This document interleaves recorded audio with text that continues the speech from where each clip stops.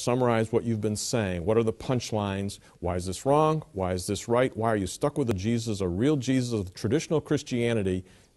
Summarize it. Alternative Christianities are wrong because the sources that they're working with are light.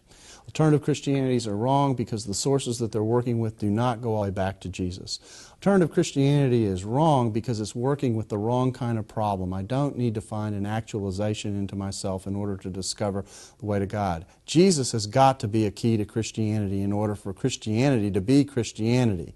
Without it, it's Jesus-anity or something else, but it's not Christianity.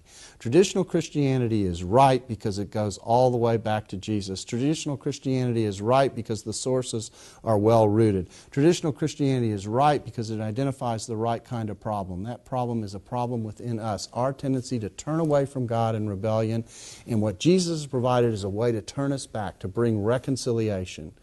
And this isn't a matter of the classroom, this is a matter of life. Life and death. And the offer that God is making is not an intellectual offer about history. It's not even an issue of ideas or wisdom or how to live life better. He's not offering you a pop religion, which is what these alternatives are doing. What He is offering you is an ongoing, eternal, quality relationship with God. Forget the fact that if you come to Jesus, you're not going to be judged. That's not why God wants to save you. God doesn't want to save you to spare you from something. God wants to save you to bring you to someone, Himself. And He does that by showing the depth of His love in the work and person of Jesus Christ, the offer of the forgiveness of sins. And if you'll just trust Him for that, He will bring you into relationship with Him by doing two major things: forgiving your sins and giving you His Spirit so you can be in touch with Him. And you can be in touch with Him forever.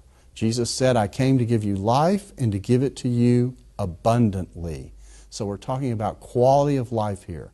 You know, the world goes all over the place searching for quality of life, and it can be found very simply in trusting Jesus Christ.